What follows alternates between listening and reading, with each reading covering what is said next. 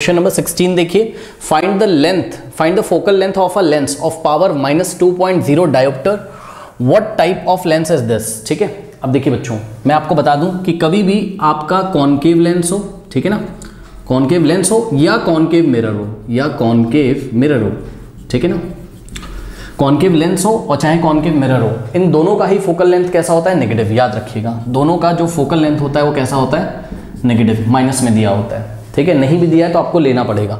Concave mirror और concave lens का focal length कैसा होता है, नेगेटिव। और वहीं पे दूसरी ओर बच्चों कॉन्वेक्स लेंस हो या आपके पास क्या हो, कॉन्वेक्स मिरर हो, ठीक है ना, इनका जो फोकल लेंथ का साइन आएगा वो कैसा आएगा, आपको हमेशा पॉजिटिव दिखाई पड़ेगा।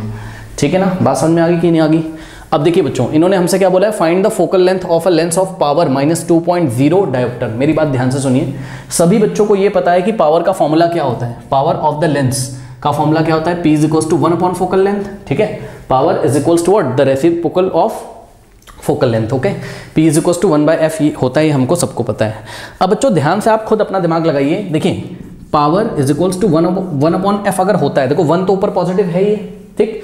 अब पावर कब पॉजिटिव आएगी, चेक करो, जब फोकल लेंथ कैसा होगा, पॉजिटिव। भाई अगर फोकल लेंथ पॉजिटिव है तो पावर भी पॉजिटिव होगी, ठीक है ना, और फोकल लेंथ अगर नेगेटिव है तो पावर भी नेगेटिव होगी।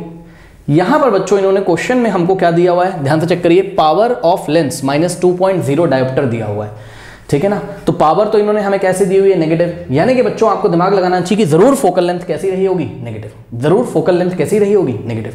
और अगर पावर पॉजिटिव ये दे देते तो फोकल लेंथ भी पॉजिटिव हो जाती, सही है ना। तो बच्चों पावर इन्होंने हमें -2.0 डायोप्टर दी है, यानी कि फोकल लेंथ हमारी कैसी होगी, नेगेटिव ही आएगी। अभी हम सॉल्व करेंगे, ठीक है ना। ओके, और अगर हमारी फोकल लेंथ नेगेटिव आ गई बच्चों, तो कौन सा लेंस होगा वो, ध्यान से चेक करिए बच्चों, कौन सा लेंस होगा वो, आपका कॉनकेव लेंस होगा कि नहीं होगा, ठीक है ना, सिंपल है बस। तो लगा दीजिए formula P is equals to 1 upon f, focal length आपको निकालना है। तो यहां से देखिए बच्चों, पावर की जगह आपने क्या रखना है, -2.0, -2.0 का मतलब -2, okay, -2 dioptre is equals to 1 upon f। और याद रखिए बच्चों, जब भी पावर डायोप्टर में दी होती है तो फोकल लेंथ हम किस में लेते थे, याद करो, मीटर में। भाई याद करिए, मैं आपको दिखाता हूं। देखिए बच्चों, जो फोकल लेंथ है, ठीक है ना, फोकल लेंथ अगर मीटर में ली जाती है तभी पावर डायोप्टर में आती है, सही है ना। मान लो कि जैसे एक छोटा सा मैं आपको क्वेश्चन करके दिखा देता हूं बच्चों। यहाँ पर क्वेश्चन ये है कि मान लीजिए फोकल लेंथ हमको दी हुई है कितनी, -1 मीटर, कितनी, -1 मीटर, ठीक है ना। तो 1 अपॉन -1 कितना हो जाएगा, 1, तो -1 क्या, चेक करो नीचे क्या रखा था, -1 मीटर ना, तो -1 और मीटर ऊपर जाएगा मीटर इनवर्स, तो -1 मीटर इनवर्स को ही क्या बोला जाता है, डायोप्टर। ठीक, कोई डाउट है। तो अगर आपको पावर डायोप्टर में दी तो फोकल लेंथ ऑटोमेटिकली मीटर में आएगी। कोई डाउट है बताइए। तो आइए हम आपको करके दिखाते हैं।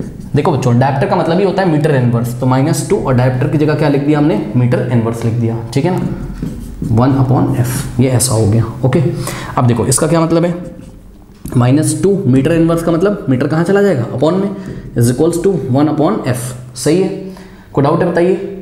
अब यहाँ से f की वैल्यू निकाल लीजिए, पहले बोथ साइड रेसिप्रोकल कर दो आप, नहीं करने की जरूरत नहीं है, इस f को इधर भेज दीजिए, -2 को इधर, मीटर को ऊपर, चेक करो, तो ये हो जाएगा आपका।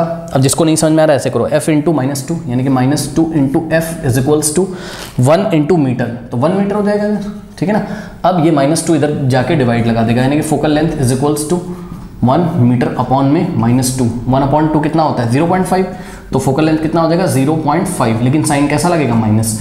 लीजिए फोकल लेंथ 0.5 मीटर आ गई, -0.5 मीटर।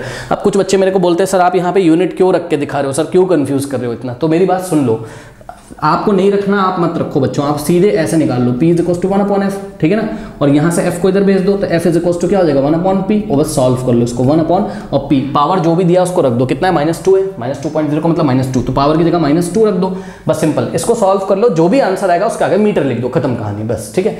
तो 1/2 कितना हो गया, 0.5 हो गया, और आगे माइनस लगा दीजिए, लीजिए, ठीक है ना, और यहाँ पे आपको मीटर लिख देना है बस, ठीक है। तो फोकल लेंथ बच्चों कितनी आ गई हम लोग की, बताइए, फोकल लेंथ -0.5 मीटर आ गई। और इन्होंने आपसे क्या पूछा था, इन्होंने आपसे पूछा था which type of lens is this, तो आंसर इज दिस